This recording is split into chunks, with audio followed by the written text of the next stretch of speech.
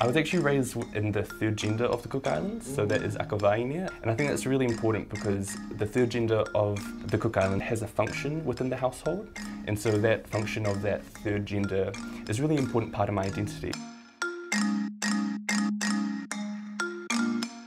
Kia ora, my name is Cam Inuitawai Young. I was born and raised in the beautiful Hawke's Bay and I'm in my third year of a Bachelor of Science at the University of Otago. I am 20 years old and a Virgo. So my major is in anatomy, which is the study of the human body, and with my minor in Pacific Island Studies. I recently started a role at Te Whare Tawharo, which is the university's Sexual Violence Prevention and Support Unit. I do mentoring. I have this passion and this desire to be a Pacific researcher, maybe a Pacific lecturer in the future. I also do a bit of tutoring on the side. I'm involved with our student politics and student associations here at the university. And you're like 20. Yeah, I'm 20. So I'm the youngest of 6 kids. Yeah. I was raised by a solo mum. My mum is my real life superhero. She raised us 6 kids as well as providing for us really awesome opportunities to grow and develop. On my 17th birthday, when I baked a rainbow cake and came out as gay to everyone, it was a real turning point in my life. I say that because that's a big part of my journey, and coming down to Otago, this is a time not of hibernation anymore, but a season of giving and a season of life for me. Step into my identity a little bit more and become who I want to be in life. So I live in a 5-bedroom flat. It is nice and cozy and warm. There are 4 other young women who live here with me, all Pacific.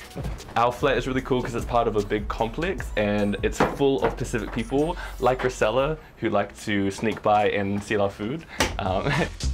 Our Pacific community here is so supportive and tight-knit, and we are always advocating for one another. There are a few Pacific students in the papers that I take. So my major is in anatomy, which is the study of the human body.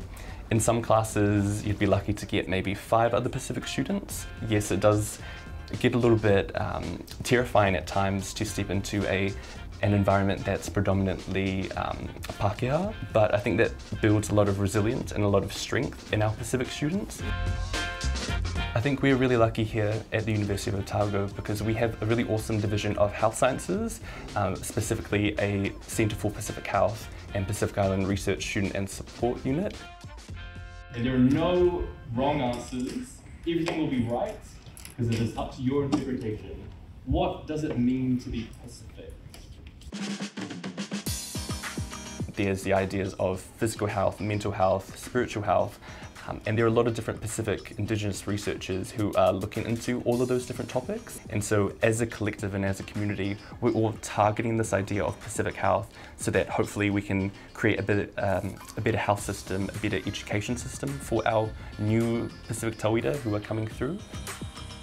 My minor in Pacific Island Studies is so awesome for me because I get to learn about our Pacific peoples and learn about our history, our development, our strengths, which is really important, as well as perhaps things that we need to work on. Combining anatomy and Pacific Island Studies is a really unique mix of disciplines and of subjects, but I found that there are still so many great opportunities that come from that in research, volunteering, community work as well, that stem from this combination.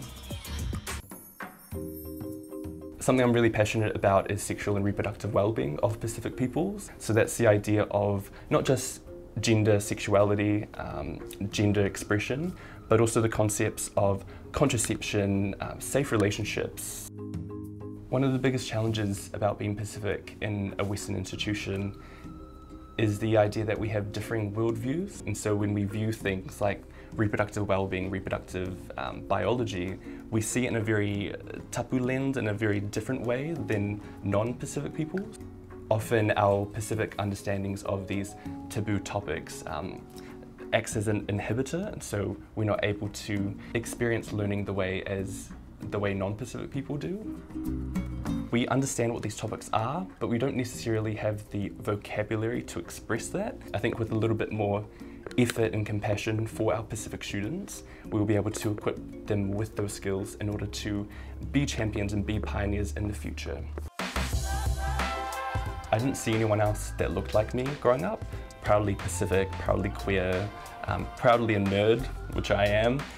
And so not only do I need to understand what it means to be Pacific myself, but I need to understand it in a way that I can give it back and share it back to younger students.